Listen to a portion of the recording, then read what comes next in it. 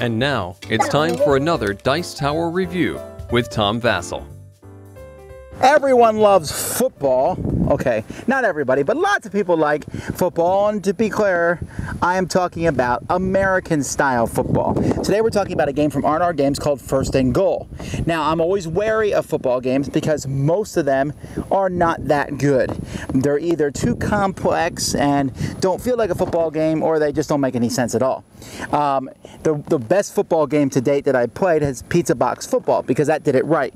It just simplified it. You rolled dice, had fun, and it felt like a football game. Well, is that what First and Goal does? Let's see.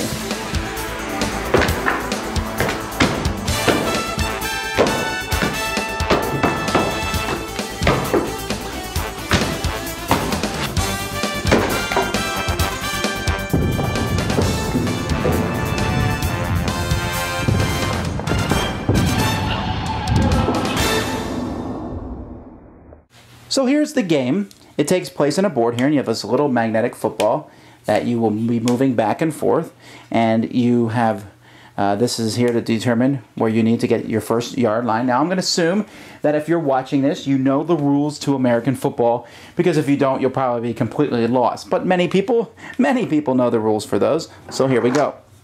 Now, I'm not going to go over every single rule in the game, but the game is going to revolve around these different colored dice that you have. There's a black defensive die, which has negative numbers on it, and then you have other dice here, and each of these dice is used for different plays, and you can see that some dice are shorter. For example, this red die has 0, 1, 1, 2, 3, and 5, while this green die has 10, 10, 12, 14, and 16. So that's a much cooler, better die to roll. But you're going to roll different dice in different situations. And so several of these situations are down here. You can see for a kickoff return, you'll roll a red, white, brown, and blue, and a play die, special play die. For a field goal, you'll roll the 4 dice underneath that for an onside kick, for punt and return, etc. Now, the way a regular game is going to take place is you have 2 decks in the game. You have an offensive deck and a defensive deck. Now, the offensive deck is more important. When the offensive deck runs out of cards, then the game is half over. You'll shuffle it and play through it again, because you're going to run through offensive cards faster. The reason for that is you're going to be picking different plays from your hand and discarding them, but whenever you play a running play, you will discard an extra card to show that running plays take more time off the clock.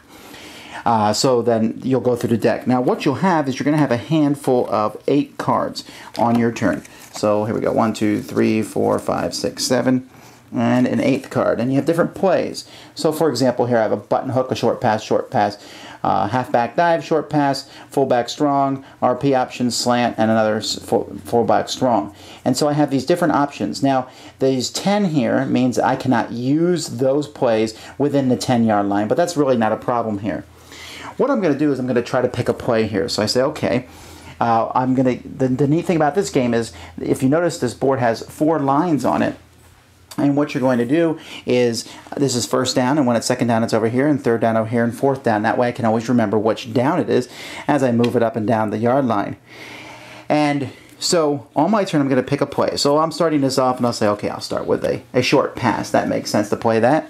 Meanwhile, the defensive player also has 8 cards. So here he has a dime, a corner blitz, prevent, dime, strong safety, inside blitz, cover to spy, and prevent. So he's going to start out with a dime because he suspects that I'm going to throw on the first turn. So these are the 2 cards that we play. Now they look confusing, but it's not. On the short pass card, I look for dime, which you see at the bottom shows the black defensive die and the play die. And on the dime, I look up short pass, and it shows the same thing. So you can see each play has different results depending on which play the opponent rolled.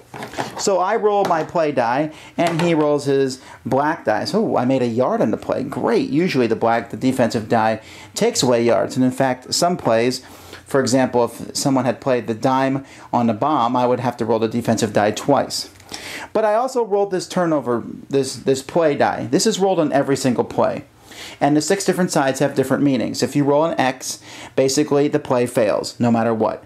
If you roll a hail, or if you roll a Mary, those don't do anything. Okay, they're nothing. They're used for special if you try to roll a Hail Mary play at some point in the future. If you roll this, you've broken away, and you get to roll the dice again. And if you roll this again, you'll keep rolling the dice again. If you roll a P, there's a possibility of a penalty. And then in that case, you'll need to roll this penalty die. And there's a 1/6 chance that the penalty is on the offense and a 1/6 chance that the penalty is on the defense. Otherwise, there's no penalty at all. And this means there's a possible turnover. And again, I'll roll this die to see if there is a turnover.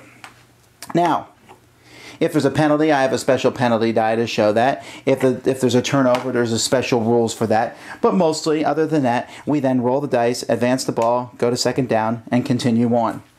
Again, if you forget what the different things on the play dice mean, you can see that it shows you here that there's a potential penalty and what happens if you do it on a punt.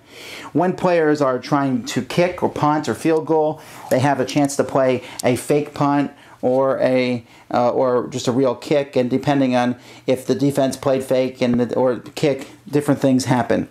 But that's essentially how the game works. We have markers to keep score, and there's also timeouts. But timeouts are different in this game. You can discard your whole hand with a timeout and draw a new one, or you can name a specific play and go through your deck and draw that specific play. And there's other rules for interceptions and different things like that. But for the most part, that's the basic rules of the game. The game also comes with something that explains all the plays to you, if you care about that. And also you can buy many expansion packs that have specific teams. Now, these are made-up teams, like the Reapers and the Paladins and the Savages, but those teams will replace these color dice and the defensive die with different color dice and different defensive dice to show those teams' strength and weaknesses. You might have a team that's really good on defense, but not nearly good at all in passing and so on. And so that's the way the game is. The game takes about an hour to play, depending on how fast you play through the cards and what happens during the course of the game. And football scores normally come out of this game. By that I mean you don't see anything like 130 to 4, but you'll see actual real football scores or something akin to them. First and Goal is a really, really good football game. Now, I mean, if you don't like football, I don't think you're going to be brought in to play this. This is for people who are already fans of the game, but it does it well. Now, I haven't yet tried it with the expansion teams, but I'm very eager to do so because I really like to see how that changes up the game. The game plays very quickly, it's simple, and I like the fact that there's a certain number of plays and then that's it. You're just going to attack the other offense and defense, and I can make an offside kick, I can punt, I can do a touchback. There's all different things.